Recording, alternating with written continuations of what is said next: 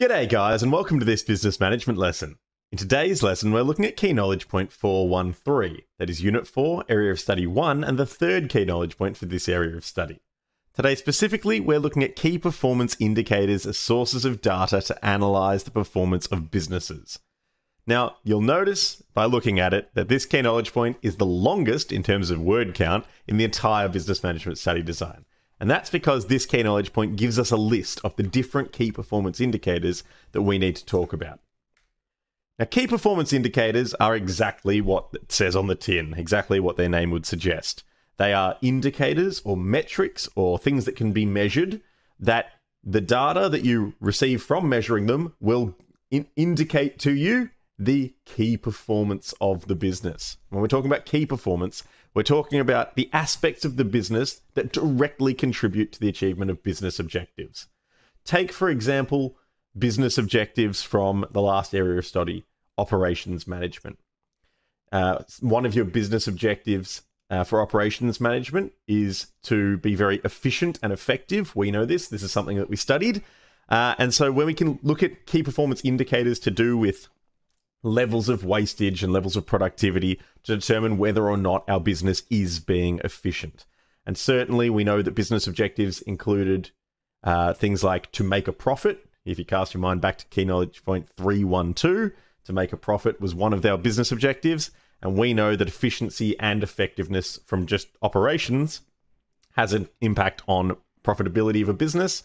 And in this key knowledge point, in this entire area of study, and in fact in Unit 4, we're thinking outside of operations as well. Different departments in the business, like the finance department or accounting department, whatever you would consider it. Certainly sales and marketing teams would be having an impact on these business objectives as well. So there are key performance indicators that we're about to talk about that look beyond the scope of just operations or just human resource management. Ultimately, the goal is to have reliable metrics that we can look at and gather data from so that we can make informed decisions in our business management.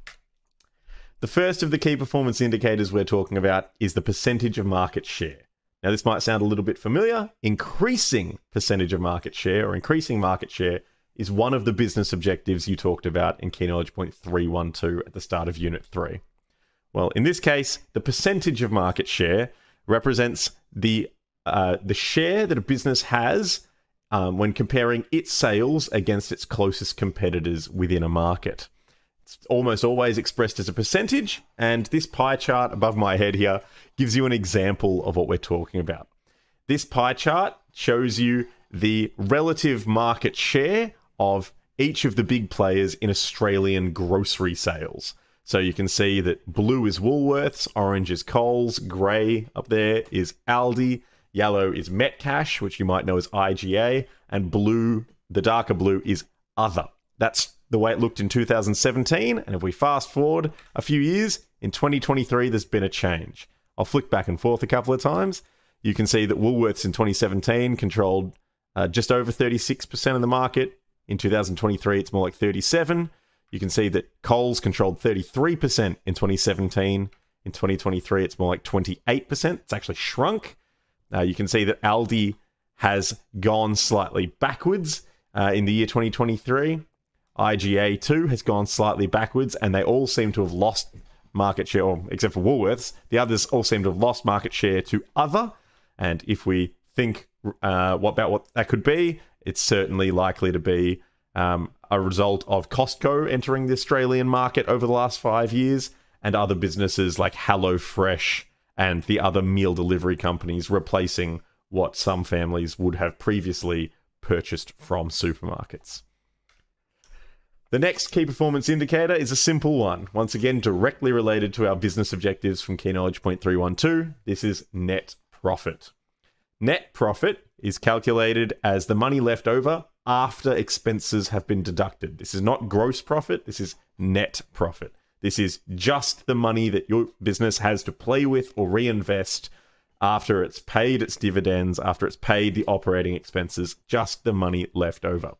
One of our business objectives was to make a profit, and so one of the things you can measure to determine whether or not your business is healthy or successful is it making a profit, and how much profit is it making? That's going to give you a pretty clear sign if your business is healthy or not. Next is rate of productivity growth. Now, this is directly related to operations management in the sense that productivity is the output when compared against the input. What we want to see over time is that our business is getting more efficient.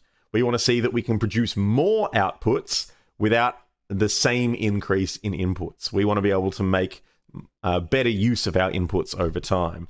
And certainly in terms of rate of productivity growth, this is measuring the input for a period and then comparing it against another period and looking for improvements in that productivity data. Typically, this is done on a quarter-by-quarter basis, a month-by-month basis, or a year-by-year basis for manufacturing businesses. And certainly, if your productivity is going backwards, if you're actually seeing negative productivity growth, I know it's a little bit confusing. How could you possibly have negative growth? Surely it would be shrinkage or something. But no, you can have negative growth in business. If you're seeing negative growth, that's a sign that your business is becoming less efficient, and that's not what we want to see. We want to see an increasing efficiency over time. Now, number of sales is a nice, easy key knowledge point, a key performance indicator to get your head around. The number of sales represents how competitive your products are and how attractive they are to the target market. If our sales are increasing, that's good. If our sales are declining, that is not so good. You can look at your number of sales to get a pretty good idea of whether what you're offering the market is attracting customers. Now, rate of staff absenteeism is a measurement of how often employees aren't at work when they should be.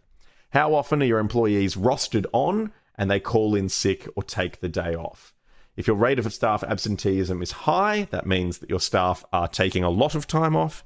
If your rate of staff absenteeism is low, that indicates that your staff are very rarely taking time off. And generally speaking, something we learned in Unit 3, Area Study 2, engaged and motivated employees are more productive and efficient, is what's being measured here. Engaged and motivated employees typically are happier at work. Engaged and motivated employees are the ones who will show up even if they're feeling a little bit tired or a little bit like they don't really want to go to work today. But if they are generally pretty engaged with their work, they'll show up more often than not. It's in workplaces where employees are demotivated or disengaged that you would start to see people taking more time off. So rate of staff absenteeism is generally looked at as an indicator of employee morale and employee satisfaction. Level of staff turnover measures how often an employee resigns or leaves employment in the business and needs to be replaced. The one case where an employee leaves the business and doesn't need to be replaced would be if your business has made a redundancy, and that wouldn't contribute to turnover, but resignations and retirement and dismissal of other kinds would all involve an employee leaving their position, but that position needing to be filled. And every time that happens, it contributes to the level of staff turnover. Once again, engaged and motivated employees are probably happy. They've probably got job satisfaction. They're probably less likely to quit their job than employees that are unhappy in their role. So we can look at levels of staff turnover as an indicator of employee morale. In a business where employees are the beneficiaries of investment and training, where the managers are using Maslow's hierarchy of needs to look at the needs of their employees and work on strategies to motivate them, you would expect to see fewer employees resigning their posts or leaving each year or each quarter than in businesses where perhaps those strategies aren't being employed and employees are less happy. Now, level of wastage is a nice easy one, considering we just finished off studying operations management. Wastage occurs when there are defects or errors in production. If there are defects or errors in production, it means that inputs that have been paid for aren't making it into outputs. They're not adding value to those outputs. So, measuring the amount of wastage that your operation system creates or your business creates as a whole is a good measurement of the efficiency of your business. We typically would like to see zero wastage. That would indicate that you are being very efficient with the use of your inputs, and certainly lean management principles like pull, one-piece flow, tact, and zero defects are all designed to minimize the amount of wastage that your business produces. So looking at how much wastage your business produces is a good way to determine whether or not your business is succeeding in attempts to be efficient. Number of customer complaints refers to the number of times a customer has made their dissatisfaction known, whether that be just communicating it to the business or reviews online, perhaps Google reviews. Every time a customer goes out of their way to document that they're unhappy, they're probably expressing what 5 other customers who were unhappy but didn't bother to take the step of communicating that have thought. Every time you look at a business online, every time you see a 1-star review, it's left by someone who is probably a bit more unhappy than 5 or 6 other customers, but it means that they can't be the only person who's had a negative experience. Number of customer complaints can represent many things, but unless the complaints are very specific, all that you know is the customers are unhappy. And it might take a bit of market research, it might take a bit of reaching out to these customers that have made these complaints to identify what it is that they were unhappy about, if they've been imprecise in their criticism. But certainly it will represent that there might be problems in your business that require corrective action. Now, number of website hits refers to the number of users who visit a business's website. Typically, this is going to be of significant interest to businesses that have their operations online, such as Google or Netflix. It's slightly less important for businesses that don't conduct their operations through the internet, but still a very, very good indicator of the general interest out there in the community for that business. And so every business should be measuring the number of website hits or the number of social media interactions they get, if that is the way that they're going to measure how attractive they are to their audience online. And number of workplace accidents is a key performance indicator. We know from looking at Maslow's hierarchy of needs that safety and security of your employees is very important for ensuring that they are engaged and motivated. And, well, really, if there are a lot of accidents happening at work, they're probably not going to feel that safe. So, number of workplace accidents includes injuries, near misses, and any event that causes damage to assets or resources. Ultimately, accidents are defects, they're errors. Whether they're occurring in production or whether they're occurring in other areas of the business, they're going to represent increased costs, they're going to represent inefficiencies with time. There might be things that require corrective action or require attention that slow down operations, slow down production. And certainly, if employees are getting injured or if employees are nearly getting injured quite regularly, they're not going to feel safe at work. And so number of workplace accidents is a metric used to measure all sorts of things, from employee attitudes with regards to safety or whether the workplace is safe for employees, and also efficiencies and the occurrence of defects in your business. Now, that's a lot, right? We're measuring all these things. We're getting data about all these things. How do you use KPI data? Well, here's an example for you. Co is a business that sells natural cleaning products. And let's say, for example, that Co's net profit figure for the last quarter of the year, the last 3 months, was $55,000. So we've measured the net profit KPI, and we've determined that the net profit was $55,000. We've got to ask ourselves, is that good? And the simple answer is, we don't know. What was it before?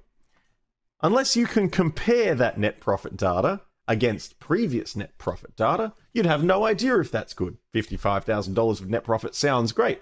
But if their profit the quarter before was $1 million, you'd have to say, that's terrible. Something's gone terribly wrong with the business, and they need to take some pretty swift action to determine what's gone wrong so they can take corrective action and try and restore their profitability. Certainly comparing that against past data, if previously they weren't making a profit at all, maybe you'd say $55,000 is great. Maybe it represents real growth for the business and increased business success. So using KPI data, it's important that it is benchmarked against previous data or similar data. Sometimes you can look at data from your competitors. Certainly if you're looking at percentage of market share, you can just look at competitors' sales figures to work out whether or not your percentage of market share is good. Once again, it will depend if it's increasing or decreasing. It doesn't really matter what it is. What you want to see is that it's increasing. You want your competitiveness to be making you more attractive to customers.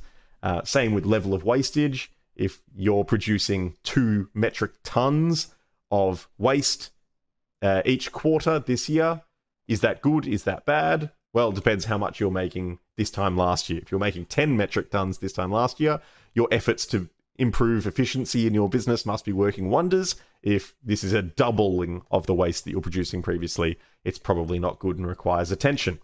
KPI data is almost useless on its own. It needs to be benchmarked against previous data or similar data from other sources for you to determine whether or not this represents business health or a problem in your business that requires attention. In summary for this key knowledge point, KPI data, key performance indicator data, will help you determine the health of your business. It will help you measure whether your business is successful. It will help you identify if there are problems in your business that require attention and require the implementation of corrective action. It is so important when measuring KPI data that the data is benchmarked against similar data, historical data, or similar data from another source, so that you can determine realistically whether that data is good or whether that data is poor. That's all for today. See you next time.